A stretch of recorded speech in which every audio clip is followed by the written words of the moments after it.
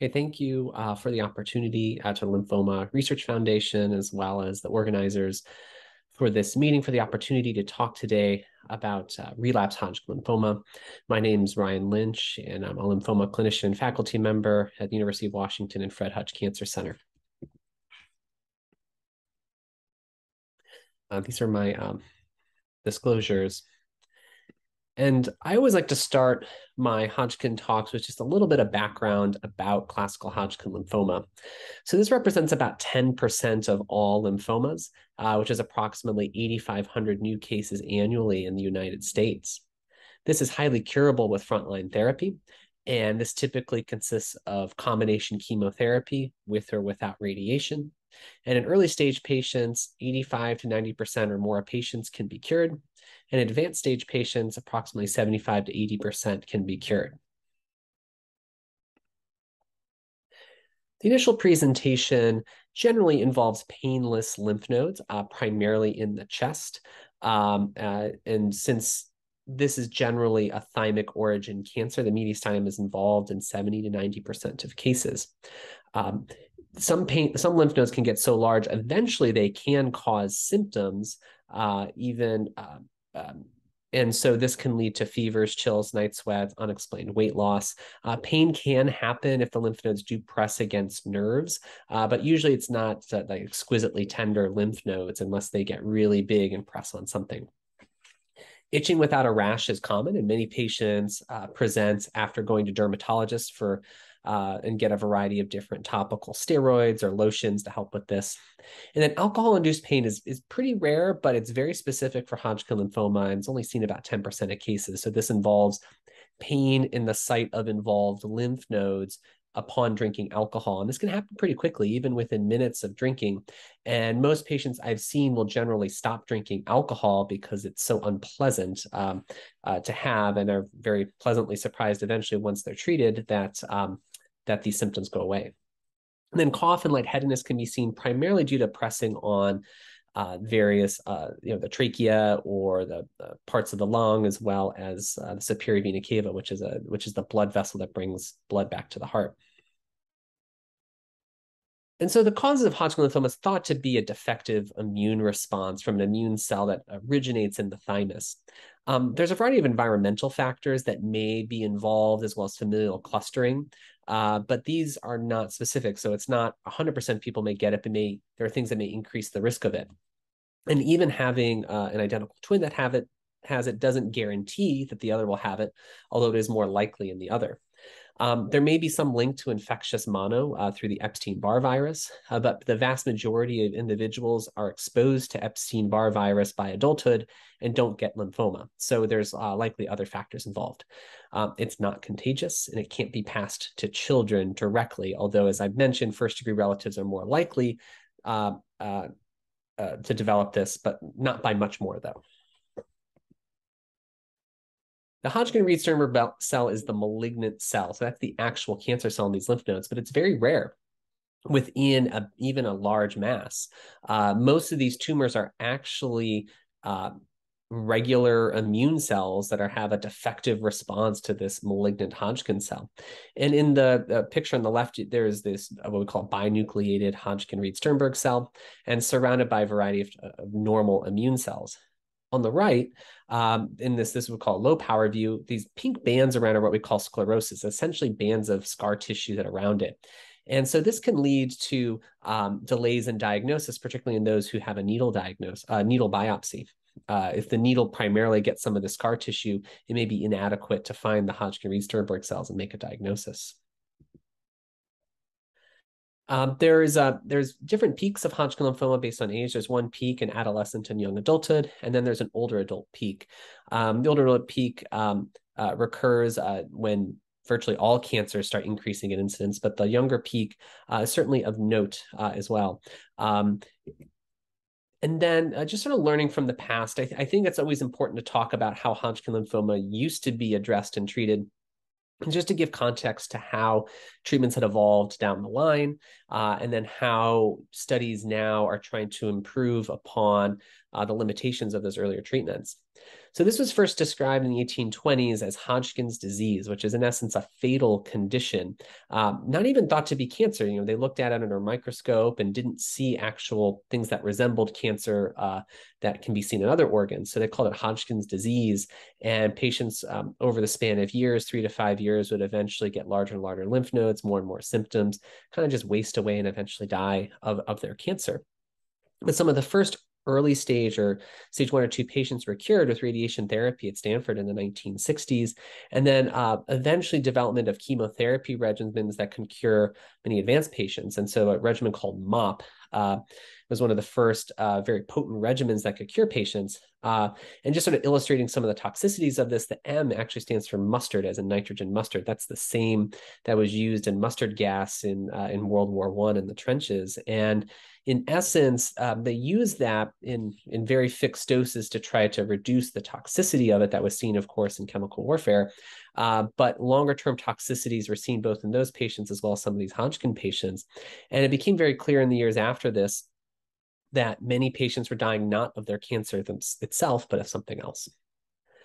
But some of the earliest oncologists, because of how uniformly fatal Hodgkin's disease or Hodgkin lymphoma was at that time, still found these a success. And so there was, to paraphrase some of the oncologists, basically all of whom are now retired, who treated patients in this era, if they don't die from lymphoma, it's a success.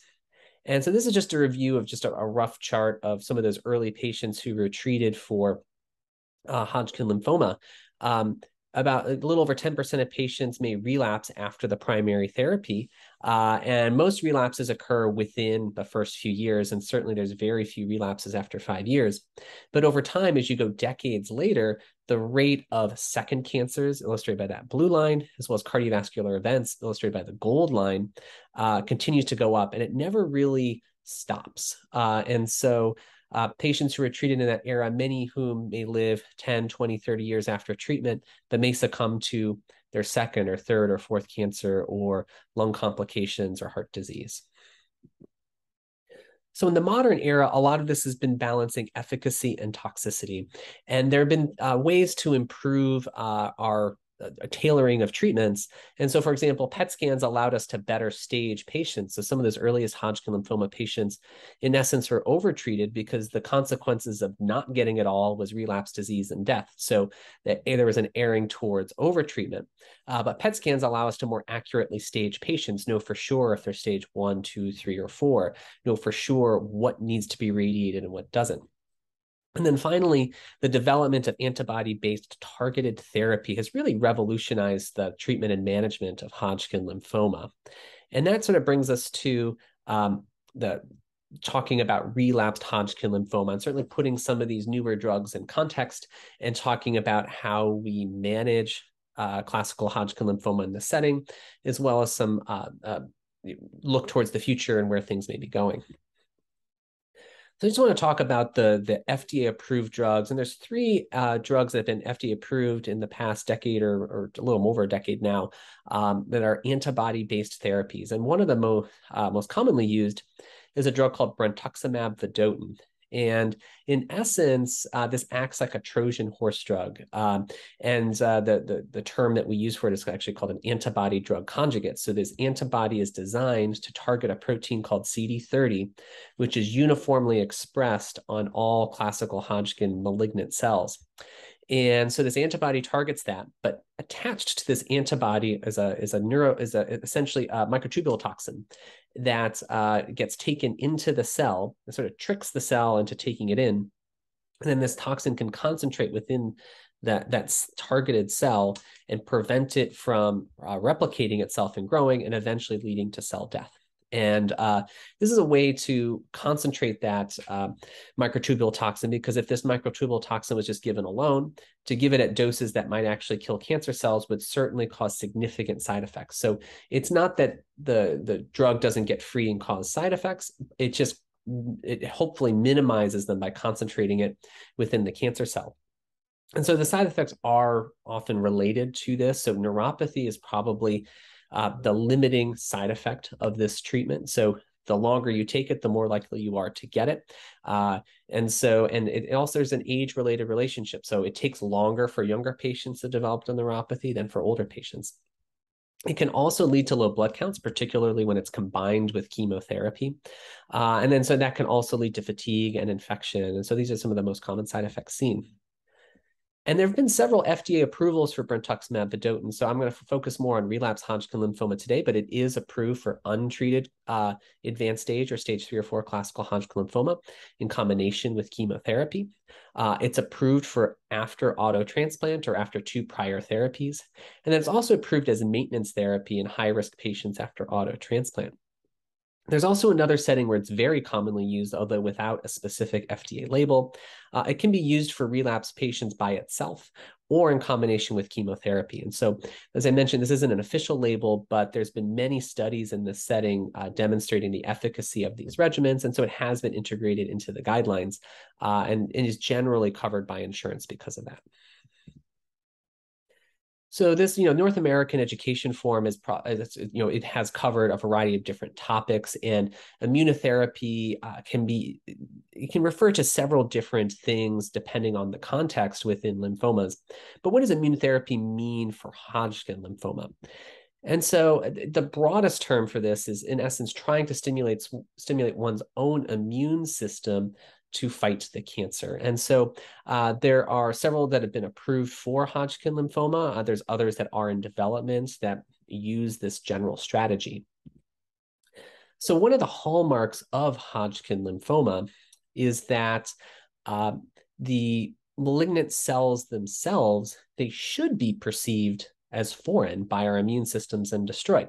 So I mentioned that big tumor, and our immune system gets in there, but it's unable to kill all these cells. And so there's a variety of different mechanisms by which these lymphomas can evade the immune system. And the most common one is this pathway called the PD-L1, PD-1 pathway.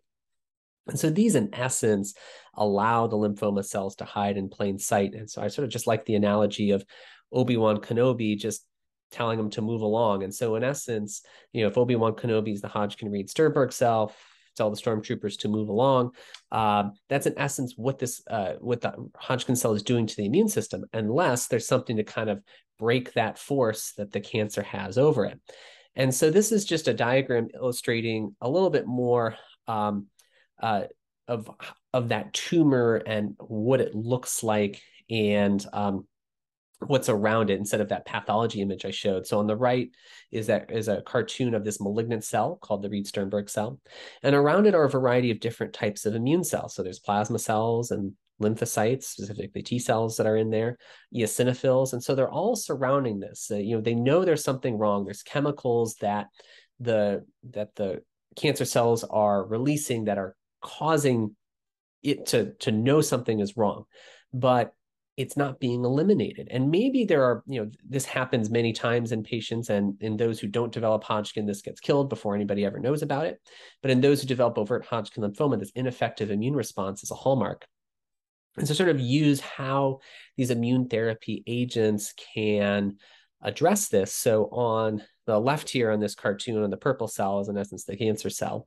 And so it can overexpress a protein called PD-L1, which in essence is a way for our own cells to protect themselves from the immune system. It's almost like it's like a safe word that, okay, immune cell, don't kill me, I'm good. And so when it does this, the immune cell, even if it suspects something's wrong, is essentially disarmed and can't do anything about it. And these 2 FDA-approved drugs are pembrolizumab and nivolumab. And so these can help overcome this immune evasion. And so when on the right here, it just says nivolumab, there's no reason to think that one is necessarily better than the other. They've never been tested head-to-head, but this diagram uses nivolumab. So in essence, blocks that relationship. So the immune cell doesn't get disarmed.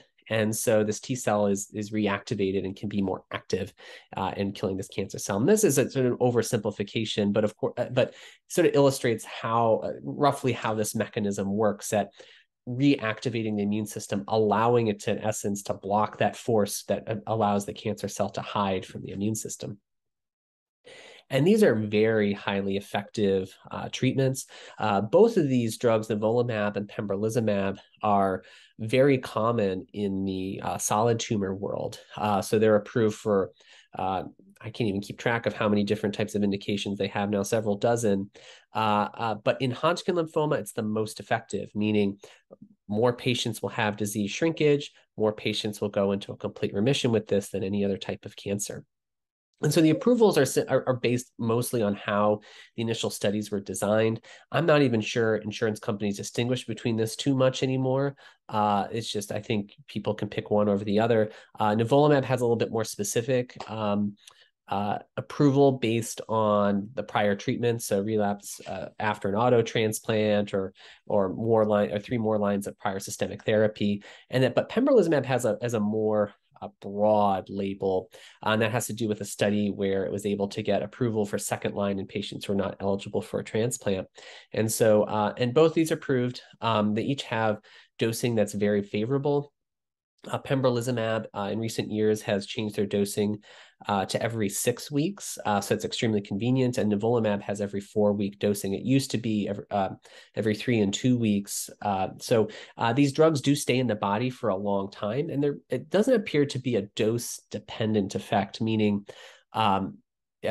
patients can get a fixed dose and have similar efficacy. So it doesn't have to be weight or height-based dosing. The fixed dosing, in essence, acts like a light switch. It's either there or not there. And it's not clear that giving too much extra makes it any more toxic or any more effective. So I think the big question that patients ask when they come in and that they're told by their initial oncologist you have a high chance of being cured, they go through the treatment, it comes back, and it's very deflating to have a cancer with such a high success rate, and then the patient comes in and they're in that small percentage where the treatment doesn't work. So the first question that I always address, even if they don't ask it, is this still curable in this setting? And so really, can relapsed Hodgkin patients still be cured? The short answer is yes. Relapsed Hodgkin lymphoma patients can be cured. And so I just created this sort of flow sheet. This is very general flow sheet looking at a patient with relapsed Hodgkin lymphoma. So patients who are under age 65 or select fit patients between 65 and 75 can undergo curative intent treatment, generally with a salvage chemotherapy regimen. I'll go through what that means on the next slide. Then they can receive something called an autologous transplant. And then they may receive something called brentuximab maintenance. So that's the drug I discussed before, maintenance. And there's a variety of different reasons somebody might be eligible for that. However, patients who relapse and have either significant medical comorbidities, heart failure, or just older, they're certainly not eligible for transplant. They may be pretty healthy, but they're just older. And generally patients age 75 and older are, unless somebody is extraordinarily fit, are not generally considered auto transplant candidates. Or if patients relapse after that auto transplant, we use the term palliative treatments. And in essence, what that means is, at least in 2022, with many asterisks and caveats, we wouldn't think that the treatment is able to get rid of every cancer cell forever. But patients can have successful treatments in that setting. I'll go through what that means and how to define success and how long that can last. So going to the patients who are potentially curable for second-line therapy, we use this term salvage chemotherapy. And so generally, historically, this had been chemo combinations alone, so sort of more toxic chemo regimens for shorter periods of time. So it's not that these regimens couldn't cure patients in the first-line setting, but most patients can be cured with less toxic regimens. So we reserve the more potent toxic regimens for prior to transplant for shorter durations. And so in terms of the alphabet soup here, three of the most common regimens, one's called ICE, another is called DHAP, another is called GND. More recently, there have been many studies looking at brentuximab-based combinations, so some of the similar regimens combined with brentuximab, so that antibody-based treatment with chemo, or chemo regimens plus immune therapy. And so those have actually even more recently been published by a variety of different centers. And there's definitely data looking back that suggests that the depth of response can predict the success of the subsequent transplant. So the goal of this second therapy is to have a brisk and deep response. So hopefully even within 6 to 12 weeks, patients that either achieve a complete remission for the first time or go back into a complete remission. And so those patients tend to do better or have a higher chance of cure. And the reason for that is the way that the transplant works is it's essentially a high dose of chemo to try to get rid of every last cancer cell. And so certainly if somebody does very well with the less intensive chemo, they may do even better or get rid of those final cancer cells with the transplant. And so it can be a little bit confusing because people think the transplant's the treatment. The transplant's actually the rescue. What can cure patients with Hodgkin lymphoma is the high-dose chemotherapy that's given before it. And so there's usually a regimen called BEAM that's very common before this. So it's a very intense regimen. And if somebody received BEAM without a transplant, it would in essence be a fatal treatment. The patients would go into what we call bone marrow failure. They wouldn't make any more blood cells and eventually would die of a complication of that. Of course, we would never give that regimen without having those stem cells stored and ready. So how this works is the patients have their stem cells collected ahead of time, usually through their peripheral blood. Bone marrow harvests are very, very, very rare in adult patient populations. Usually we can do peripheral blood. It's much easier. And then once they're stored away and we know there's adequate stem cells, a time can be set up to receive that high dose chemo. And then once the chemo's cleared the body, give those stem cells back actually through the peripheral blood. So almost like a blood transfusion, but with tan colored cells instead of red colored cells. And it takes several weeks for those stem cells to find their way back into the bone marrow, grow, and start producing the white blood cells, the red cells, and the platelets again. And this can be curative in a good chunk of patients. And so the question that's asked is, well, how successful is this high-dose chemotherapy followed by auto transplant? And I think this varies quite a bit. So there are baseline risk factors. So how well did the second-line therapy work? Did someone go into a complete remission very quickly? Did somebody need more than one type of regimen to get there? Did a patient have an early relapse after their initial therapy? Or was somebody in remission for 2, 3, 4 years before they relapsed and maybe might be much more sensitive to chemo? If somebody's used brentuximab before, certainly having a brentuximab-based salvage regimen may not be as effective. That's not something that was tested in some of these clinical trials, but makes sense that it may not be as effective if somebody got it before. And the same thing with immune therapy. If somebody's had immune therapy before, they may not respond as well to immune therapy-based salvage regimens. And I think the challenge right now is that there's a lot of phase 2 studies of various salvage regimens. We've done our own here with BV-ICE. There's a national study of brentuximab plus nivolumab, another one of brentuximab and bendamustine. There was a Sloan Kettering study looking at pembrolizumab plus GND. There was a City of Hope study, and nivolumab plus ICE. They've never been compared head-to-head against each other. So, a lot of these comparisons about how many people can be cured have the limitations of the types of patients that go on the study. So there's a lot of caveats in comparing across studies because there could be lower risk patients that go on certain studies and higher risk that go on other, and you can't see that necessarily on paper. So there are some caveats. I would say roughly based on historic data with the non-novel agent regimens, a little more than half of patients were cured with salvage therapy. Again, some of those baseline risk factors might affect someone's individual chance. The brentuximab-based salvage regimens seem pretty consistently in the 70 to 80% of patients are cured. There's been 2 studies with more mature data. There's another third study that has less mature data looking at immune therapy plus chemo, and the rates of at least people who are in remission more than a year after the transplant are very high. Now, these are more recent studies, so they don't have the 2, 3, 4 years of follow-up yet, but they seem very promising, and at least especially in the case of the pembrolizumab plus GND as an outpatient regimen, so much more convenient than some of these other regimens that may require hospitalization. So it's too early to say that 90+% of people may be cured with these regimens, but it's very promising so far, and the data looks very, very good. And so I think, especially for patients who've had prior brentuximab, these immune therapy, or what we call checkpoint inhibitor-based therapies, are really good in the second-line setting. And so there's this question of maintenance therapy.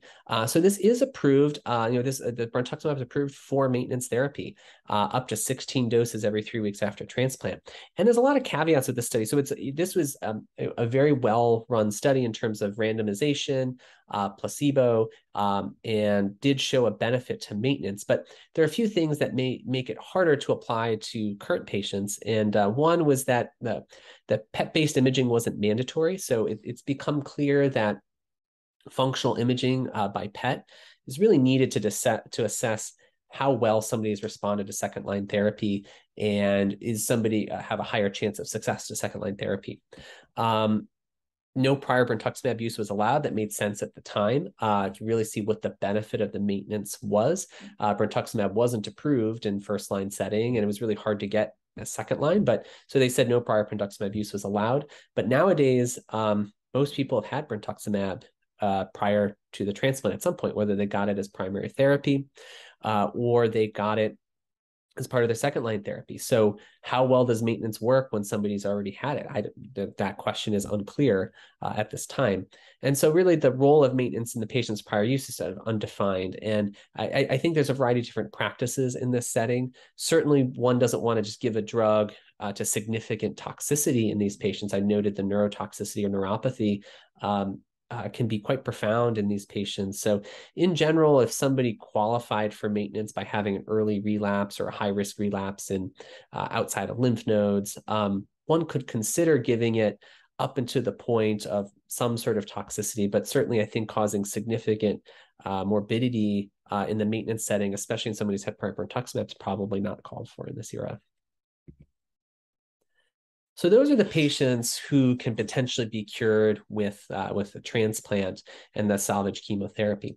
So what do we think about transplant ineligible or relapse after transplant? So there are some studies to help guide us about where to go. And so this is one study that led to the second line approval for pembrolizumab in transplant ineligible patients. So pembrolizumab was given to relapse patients. Pembrolizumab versus brentuximab was randomized. And patients stayed progression-free or without their cancer growing longer when they were given immune therapy than when they were given brentuximab. And so it's about approximately 5 months longer in this setting. And so that data is pretty good. And yet the thing is, nowadays, most patients have had brentuximab prior to getting to this setting. But certainly if somebody has not had any of these therapies and trying to decide, do we use one or the other on its own, maybe in an older patient or a transplant eligible patient, it's reasonable to do the immune therapy first, at least based on this data.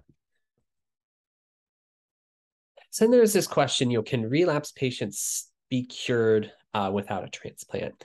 And I think this is certainly an area of controversy. I think there are certainly limitations with the tools that we have to define success or failure in this setting. But I can go through some of the data we see, just kind of help define where we are and how one might define success in this setting. So this is the seminal study, or the pivotal study, sorry, that looked at brentuximab vedotin in the relapse settings. This led to its initial approval back in 2011.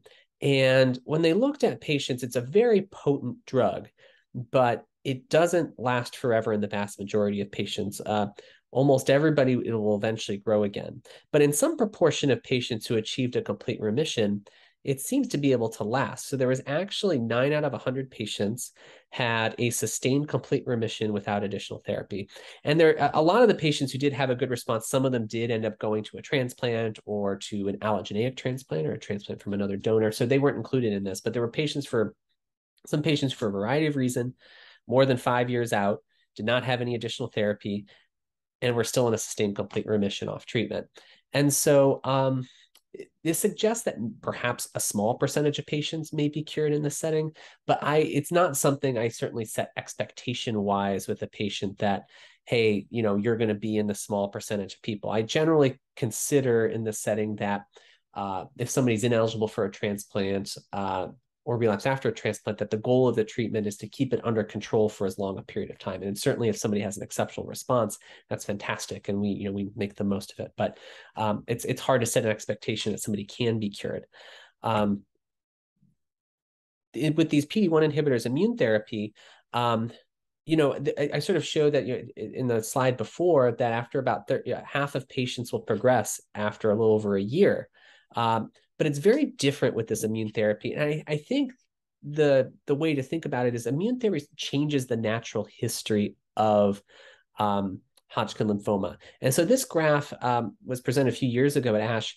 And so despite the fact that most people's cancer will grow within a year or so, very few people die in this setting. So this tells us that the traditional measures of how do we define success and failure may not handle this very well. So somebody may have significant reduction in their disease.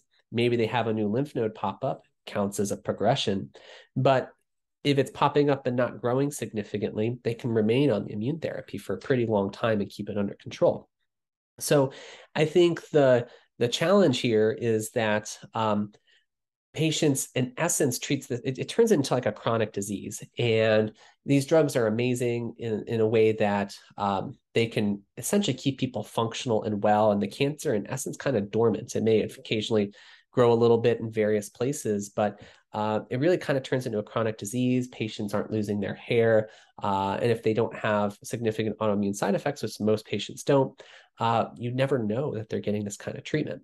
But the challenge here is many of these patients are young, and having an incurable cancer in a young age requiring chronic palliative therapy can be tough on young patients who are trying to develop relationships. They may have kids and jobs and trying to think about careers. And it's hard to think beyond, the next 6 to 12 months in this setting because there's a lot of unknowns. These drugs were only approved around 2016. And so how long can this stay under control in a young patient? We just don't know yet in a time frame that's meaningful to younger patients. So for now, patients can be stable on this for a while, and I think many are satisfied with that. But certainly, the long-term outlook is just unclear because we don't know how long this can stay a chronic disease for the majority of patients. In the pre-immune therapy era, most patients would succumb to their disease within 6 to 12 months with chemotherapy, and this has allowed a lot of people to defer or delay what we call an allogeneic transplant. So that's a transplant from a different donor. Those can be very toxic, and patients can die of complications related to the transplant itself. And it still doesn't cure the majority of patients in that setting. And so many patients are okay kicking the can down the road and taking their immune therapy every 4 to 6 weeks and keeping their disease stable and under control. But probably the majority of patients with immune therapy aren't cured. If you stop the treatment, eventually it will start growing again. So some patients do need a break and just, from a mental health standpoint, but ultimately they usually have to go back on it. And so in terms of future challenges in relapsed Hodgkin lymphoma, I talked about this a little bit at the beginning. It's really balancing efficacy and toxicity. And, these historical regimens are very toxic, but very effective. And it seems that since that era of those very toxic treatments, a lot of the research has really been focused on, can some people be cured with less? And I think that could be less in terms of less toxic drugs, shorter treatments, but there's challenges in this setting. So there's limitations to PET scans. PET scans are not perfect. There can be false positives, particularly with immune therapy. There can also be false negatives. So patients can have false sense of reassurance. And then successes, a lot of these standard treatments are very successful. And so it can be very hard to enroll patients on clinical trials when the standard arm is very successful, and especially if the experimental arm involves some sort of de-escalation. And so a lot of what's going on now is just figuring out how to sequence novel agents and how to address that unmet need. And so what is that unmet need now? And so, just looking at the numbers, depending on how one looks at it and slices it, if up to 85% of people across all stages are cured with primary therapy, and 70% of the rest are cured with second-line treatments and transplant, then it's probably about 5% of patients diagnosed who are not going to be cured with the current standards. And so it's a smaller and smaller slice of the pie, but meaningful to the people who are here, because most specialists like myself who treat enough lymphomas are starting to accumulate patients who are in essence on chronic palliative treatment for Hodgkin lymphoma, and they may be very, very young. And so it just sort of leads to sort of what's next, right? So that I've sort of noted that there can be success in curative treatment for the vast majority of patients, especially integrating these novel agents. But there is still an unmet need among patients who relapse after transplant or patients who are on chronic immune therapy.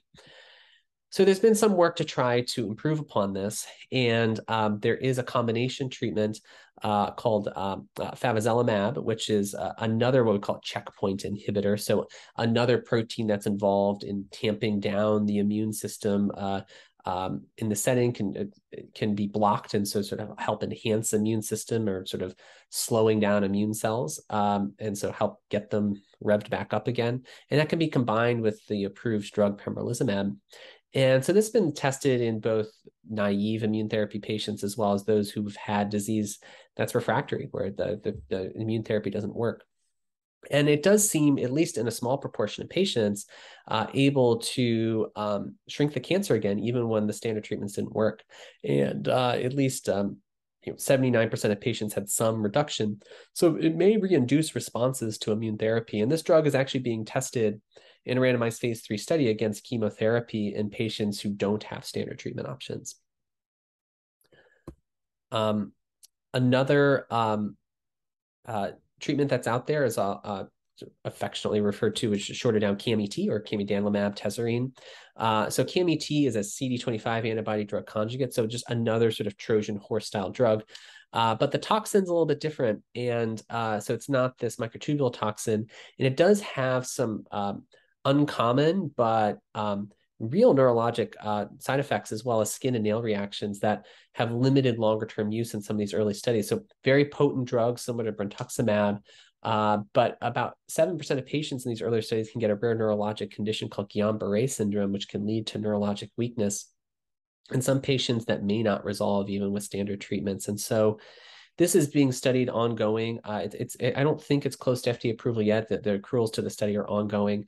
At least the initial data is similar to brentuximab, where it's very potent, so most people will have some disease shrinkage, but it doesn't seem to be durable, meaning in most patients, it will start growing again eventually. So if some of the safety can at least be codified, and patients can be advised of the potential risks if this is approved, can be an option. But certainly this doesn't look like it's going to be a home run cure for patients who don't have standard treatments. And then actually this is a very, very small study that was presented, and it's ongoing in Europe. It's presented at one of the European meetings this summer. And this uses a concept called abscopal radiation. So in essence, this is a way to enhance immune therapy. So somebody's on checkpoint inhibitor immune therapy like pembrolizumab or nivolumab, and radiation can kind of be used to enhance the immune response by killing some cancer cells and perhaps helping expose some of those cancer proteins to the immune cells to enhance responses elsewhere. So in essence, it means radiating one spot of the body and looking to see if that can shrink cancer in a different part of the body. So can it just enhance your immune response somewhere else? And over half of patients had reduction in their tumors outside of the radiation field, which is pretty remarkable.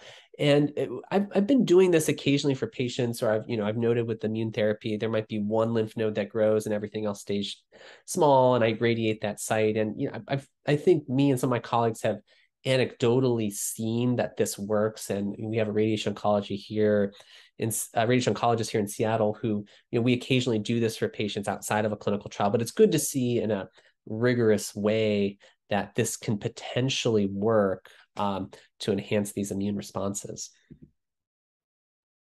So what about CAR T-cell therapy? So of course, this is all the rage in in those non-Hodgkin lymphoma patients who have CD19. So there's CD19 approved CAR T cell therapies for a variety of types of lymphomas. And I do get asked this a lot for Hodgkin lymphoma, but one of the limitations is the target. So CD19 is the CAR T cell, the target for CAR T cells that are approved. That's not present on the Hodgkin cell, but the protein that is uniformly expressed on the Hodgkin cell is CD30. There is some limited phase 1 data from CD30 directed CAR T cell therapy.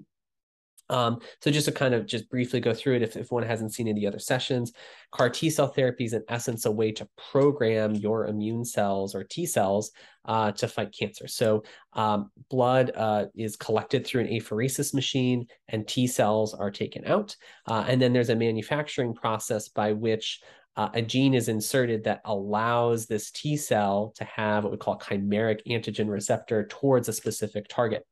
And so that can be grown and expanded. And then there's a conditioning chemotherapy, in essence, to kind of clear the way for this immune cell. So it's one of the only T cells floating around, so it has space to grow. And so it gets reinfused, expanded in the body. And after a month, managing various side effects, we hope that it's found every single last cancer cell and killed it. And so that one treatment can be enough to kill every single last cancer cell. But for now, there's sort of limited durability and safety data. I don't think it's not close to an FDA approval yet, but certainly this is something that's being investigated. And over the coming years, we may learn more information about whether this may become a potential option for relapsed Hodgkin patients. This is a graph that I was just alluding to earlier in terms of, who's cured by primary therapy. So the blue chunk, the biggest piece of the pie, are cured with their primary therapy. So that's what's being discussed in the untreated Hodgkin lymphoma session, and you can see a lot of those great successful treatments there. Orange ones are patients who are cured with an auto transplant. So those are the ones who get some sort of more intensive second treatment, get the high dose chemo, infusion of stem cells, rescue. Those orange in there, and that orange may continue to grow depending on how well we verify the success of some of these new checkpoint inhibitor-based chemo regimens. And then there's the patients who are in gray. So these are patients who are ineligible for transplant, or those who relapse post-transplant. So those are the patients who these days generally get immune therapy chronically and may occasionally get brentuximab again or radiation. These are the ones who should be considered for clinical trials if eligible. And my hope is that this slice gets smaller and smaller and smaller. And I think from a patient advocacy and research standpoint, the thing that I worry about, and I think the thing that those who don't work in pharmaceutical companies should worry about, is as that slice gets smaller, will the interest in trying to improve beyond this go away? And I think that's why people certainly need to be continue to have interest in relapsed Hodgkin lymphoma. I don't think it's satisfactory to. I don't think it's acceptable to have that long term and not continue to try to improve upon this. So having people on chronic treatment from their 20s and 30s, and who knows how long that works. It's great that we have that, but that should be buying us time to have improved therapies for this in this setting, and that may improve some of those frontline therapies as well. And so we'll see. For now, there's a couple things that are in the pipeline, but I think from an advocacy standpoint, it's important to be loud and make sure that there's continued interest in research and development of new therapeutics in this setting. And with that, of course, I want to thank my clinical team and research staff and all my mentors and colleagues, and of course, patients like those who are at this meeting, and of course, my patients in clinic as well, and the numerous patients who have participated in clinical trials. And over the decades, the types of improvements and advances that have occurred in that time frame would never be possible without clinical trial participations.